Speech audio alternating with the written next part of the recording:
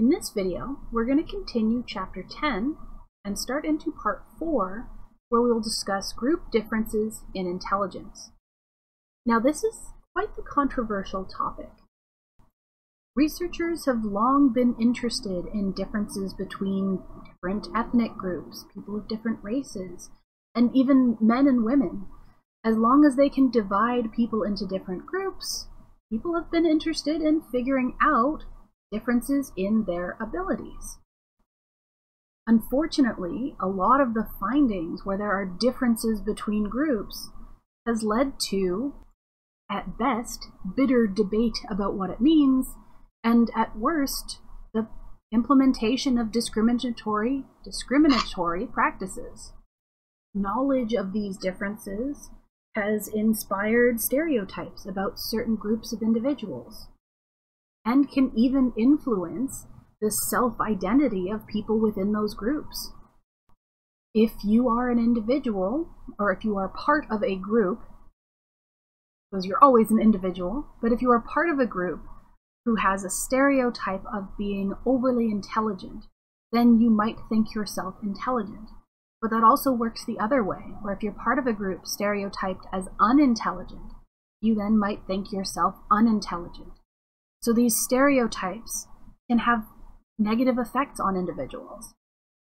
So at the beginning of this video, I wanted to take some time to acknowledge that there are problematic applications of some of this knowledge.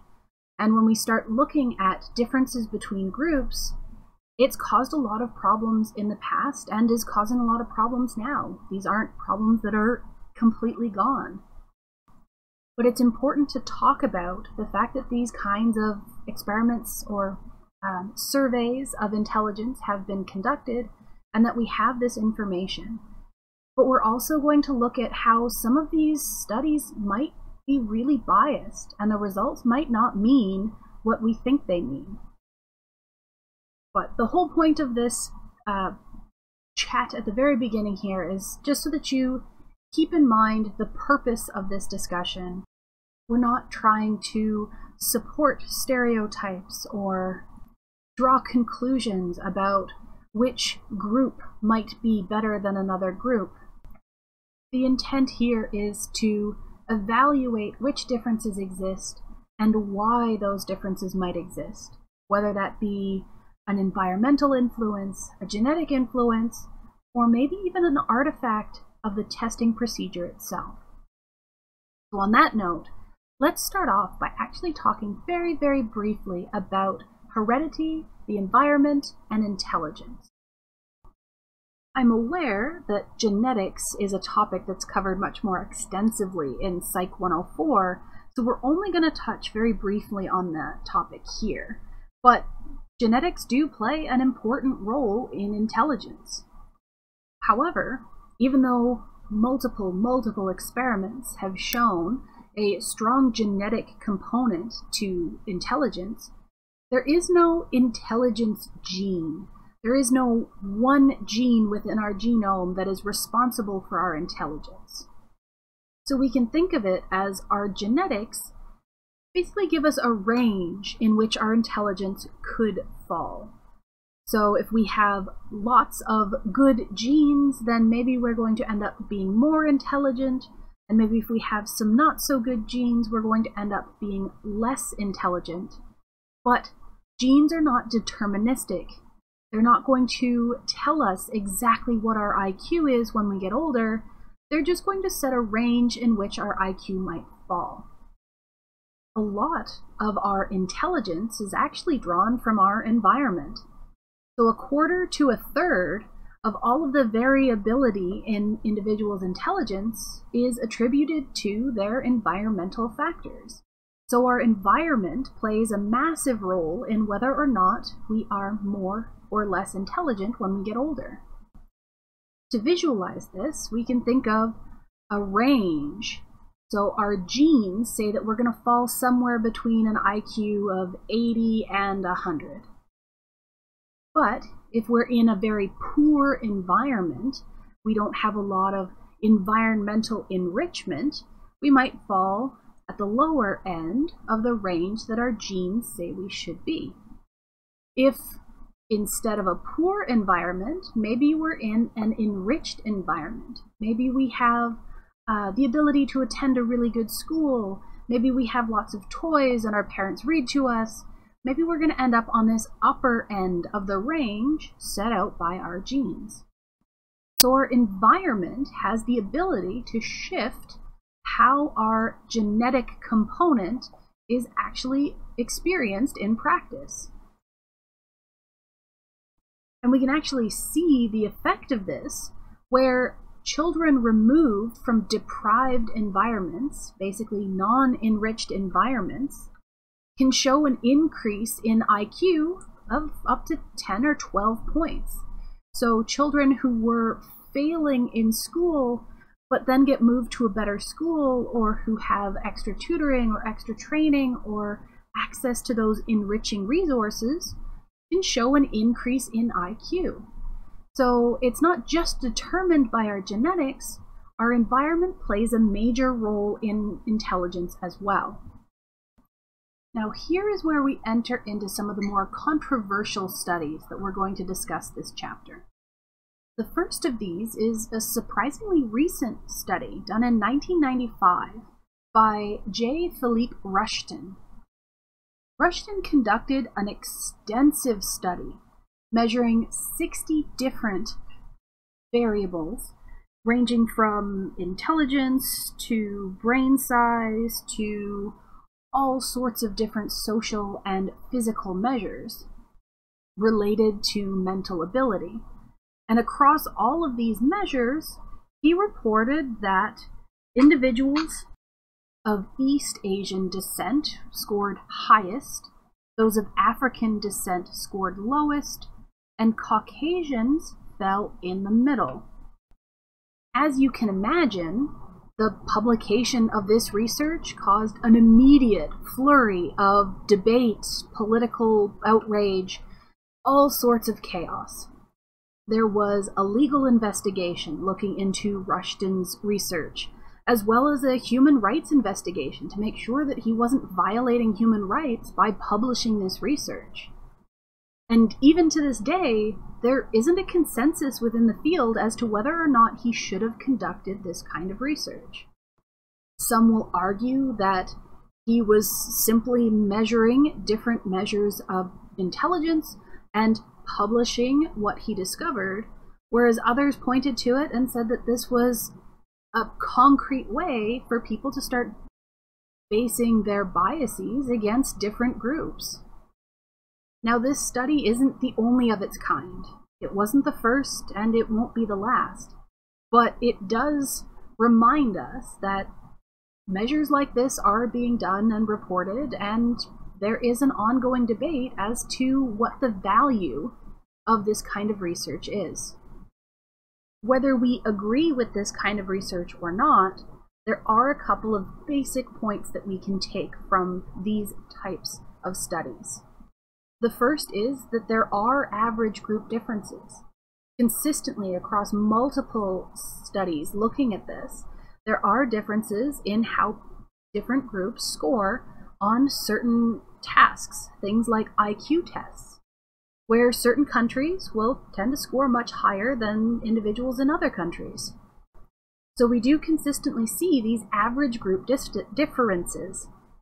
The thing to keep in mind, though, is that this isn't as clean-cut as it sounds when these reports are shared in common media.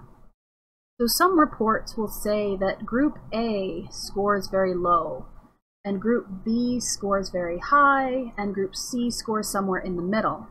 And we see them as, one is better than the other, or one is worse than the other. But that's not what we're going to take from this. We have a great overlap in IQ distributions.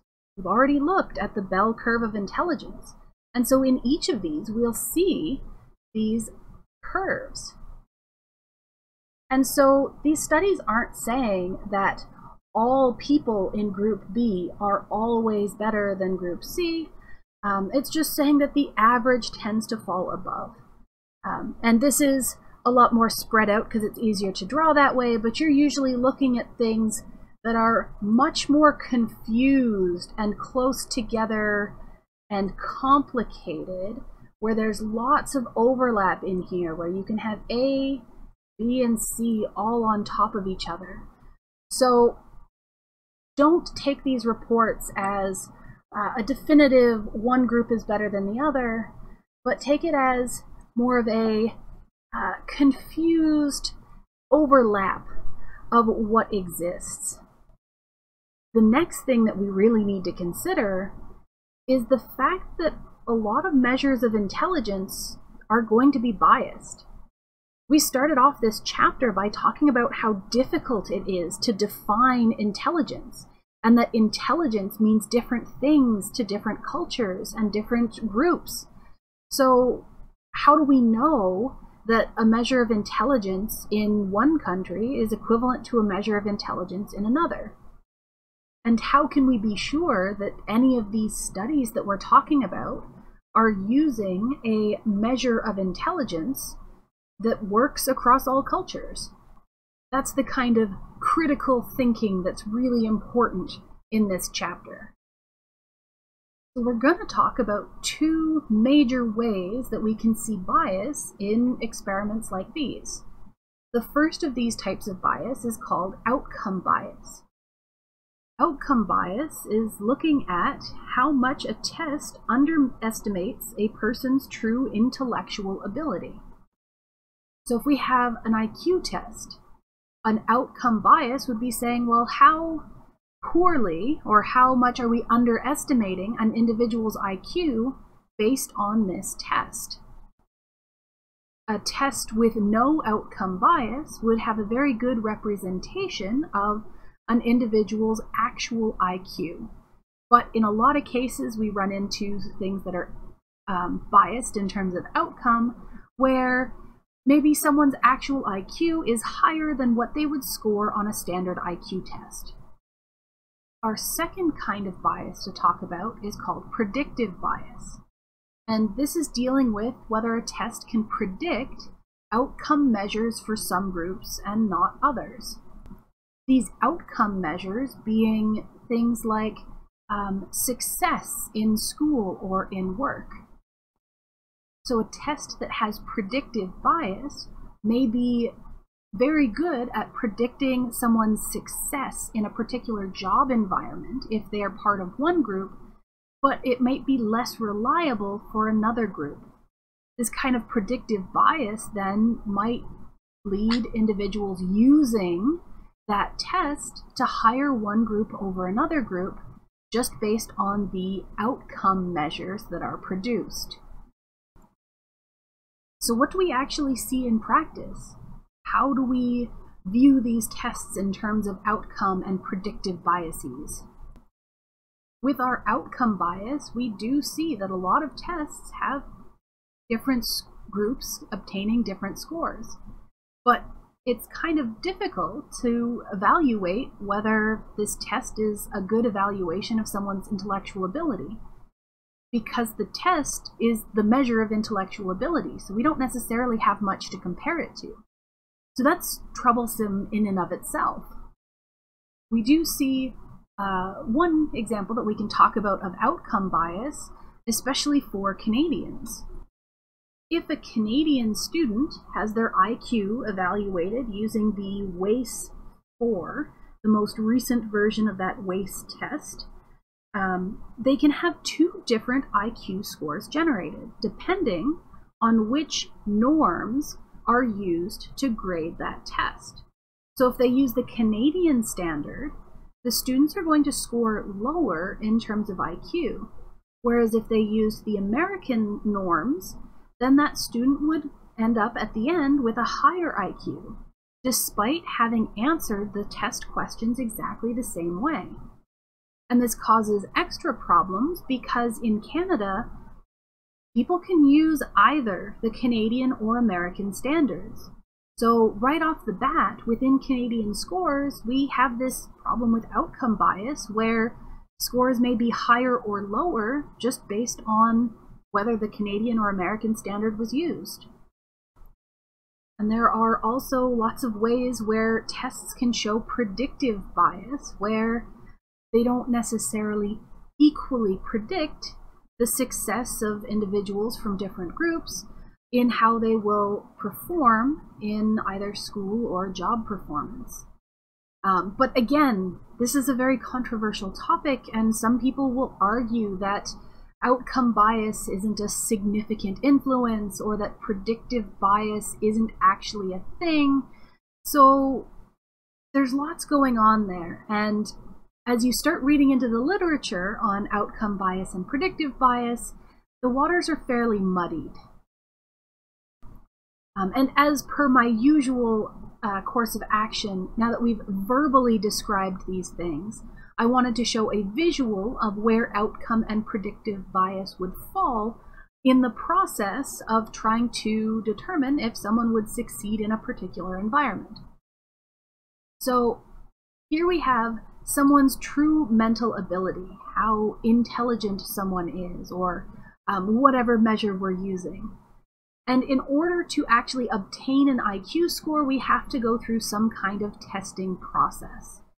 And that test that's obtaining the IQ score may have an outcome bias, where if you are not accurately measuring true mental ability, the obtained IQ score is biased. If we then go to the second step, where you have this obtained IQ score, and we're going to try and evaluate what that means practically in terms of how well someone will do in a professional environment, say a predicted criterion measure, if the conversion from this original IQ score to that predictive measure has a predictive bias, then this measure may not accurately determine if someone will succeed or not in that environment. So outcome bias would influence the earlier conversion from true ability to IQ score. Predictive bias comes into effect when we're going from that IQ score to some kind of predictive measure. Another thing to consider, even though the textbook doesn't spend a lot of time talking about this, is that the way that these IQ tests and other tests of mental ability are designed can make it so that certain groups do better than others, just based on what they've been exposed to before. If you have a test that was written by a bunch of white American men, then those questions are going to be framed in such a way that white American men will probably score a lot higher on that test than others. There's lots going on here in terms of potential for bias, and that's good to keep in mind as we move on. So let's talk about what factors might be underlying the differences between these different groups. One of the major discussion points is the debate between nature and nurture, which, if you remember back to 104, is all about whether it's genetic or environmental. So to discuss this point of view, researchers will tentatively accept the fact that yes, there are potentially differences between groups. Now, what is it that's causing them? If we focus on the environmental side of things, let's consider academic environments. From lots of statistics looking at mostly North American areas, there are more opportunities for white children to attend enriching school environments. So when we're seeing differences between white students' performance and other groups, then maybe what we're seeing isn't necessarily a genetic predisposition to be smarter. Maybe what we're actually seeing is just an effect of the environment, of having better schools, and of being raised in more enriching environments. So if we break this down into a genes and the environment example here, we can look at crops being grown in two different types of soil. So if we have seeds that are grown in very poor soil, barren soil. Barren soil here being the stand-in for a non-enriching school environment. If we see differences between plants all within that one type of soil, those differences are probably because of the genetic qualities of those seeds. So our within groups difference is caused by genetics. We can look at the other side of things where those same kinds of seeds planted in fertile soil, here the fertile soil being a stand-in for an enriching environment, we again can see differences between the seeds grown in those good soils, and the differences within that group will still be genetic. So in both cases, our within group differences should be caused by genetics. Because when you're looking within this group, within only fertile soil seeds, then there's no environmental difference. They're all grown in the same environment.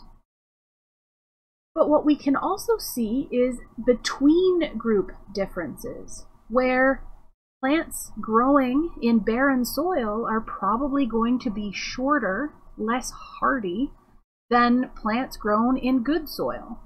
So the same way that children raised in non-enriching environments might show a lower IQ score than students who are growing up in a much more enriching environment.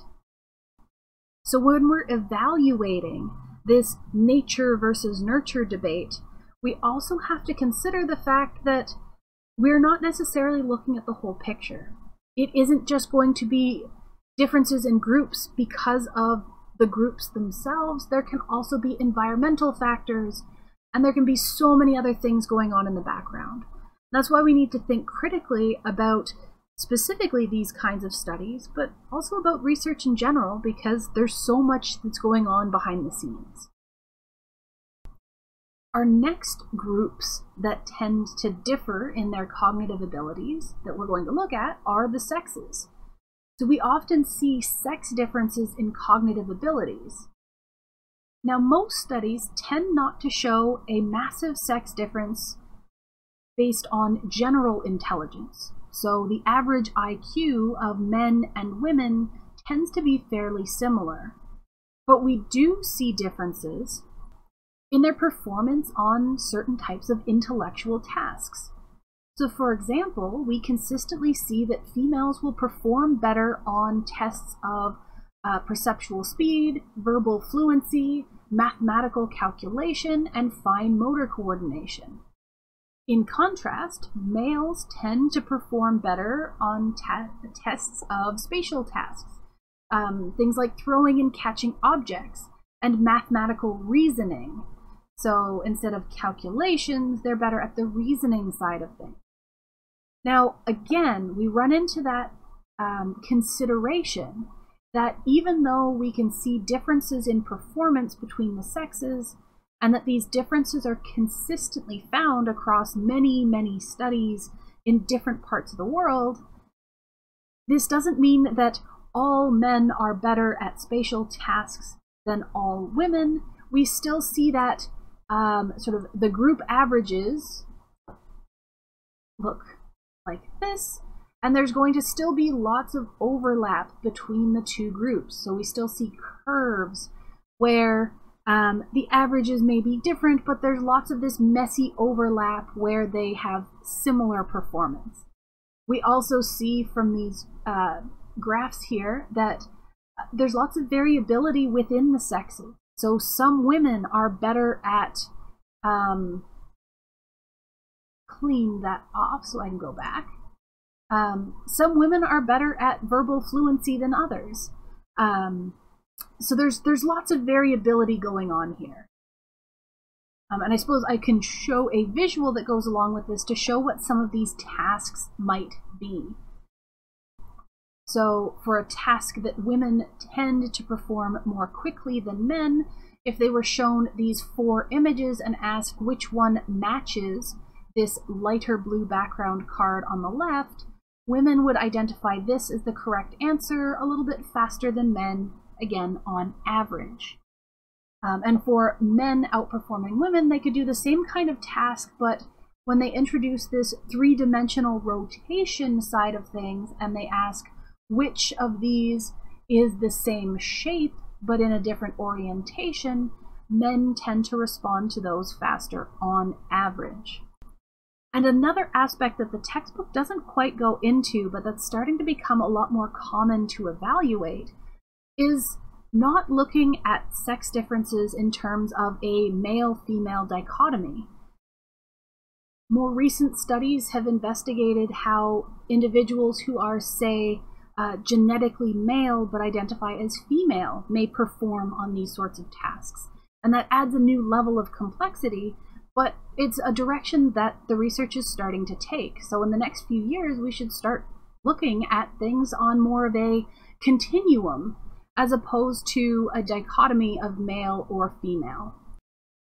And if we want to talk about why these differences may exist, going back to just the textbook's discussion of male and female differences, there's a lot of, again, discussion on what might be driving this, where maybe it's biological structures. So back in the language section, we talked about the fact that women tend to have more of a diffused distribution of their language ability, where it's present on both the left and the right hemisphere of their brain, whereas men tend to have a more lateralized distribution, where the language center is almost exclusively on the left, again, on average. So we might be seeing sex differences in brain arrangement or physiological structures. It might also be due to hormones, where males and females tend to have different levels of different hormones in their bodies that might influence their performance on these tasks. So there's lots of different things to consider here that may underlie these sex differences. And so in the future, as you get into classes that might get to spend more time on these topics, there's lots of interesting things to discuss here.